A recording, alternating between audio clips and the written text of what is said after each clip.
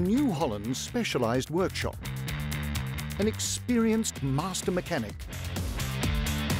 and your questions.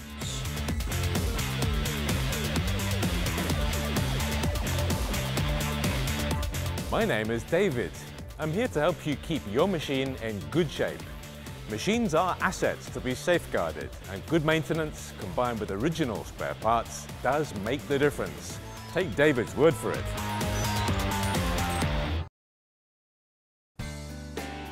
Hi everyone.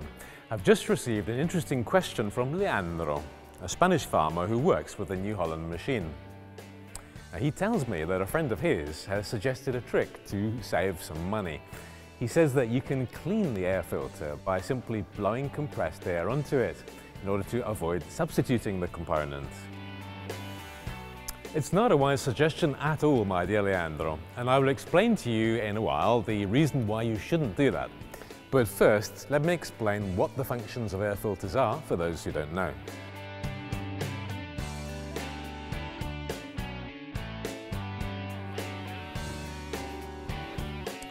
The air filter plays a key role in effective fuel combustion.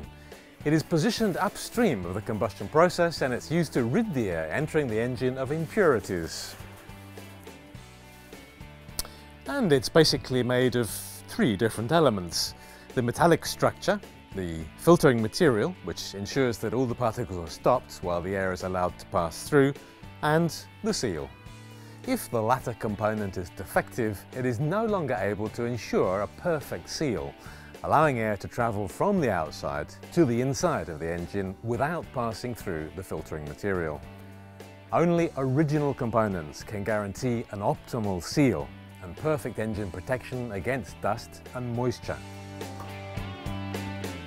So, Leandro, going back to your question, it's absolutely not recommended to use compressed air to clean the filter, because doing that, the fibers of the filtering material can be damaged.